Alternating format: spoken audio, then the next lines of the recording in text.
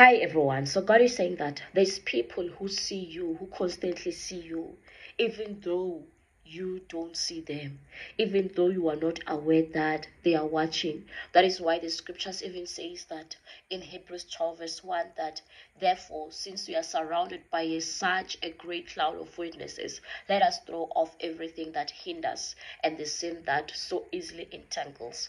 So my mom has just borrowed someone her car, and my mom stays around like 300 miles away from me. So the person whom she borrowed the car was coming this side to our area, our province, but the paths were not really going to be crossing.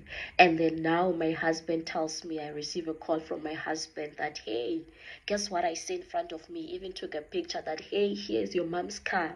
I'm driving right behind it. Imagine what are the chances? But the guy who was in the car did not see my husband. So it just shows you that people can see you at any time, even though you don't see them. And imagine if we did not have the knowledge, or if my mom did not tell me that this is a move that she's making, and then now I happen to bump into that car, or my husband happened to bump into that car. What were we going to say?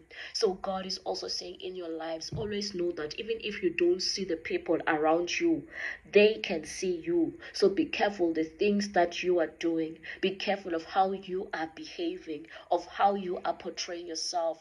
Be careful of when you are sinning, because even if you think that no one has seen you, there might be someone who has seen you and has even taken the evidence, has even taken the picture, in the mighty name of Jesus. Amen.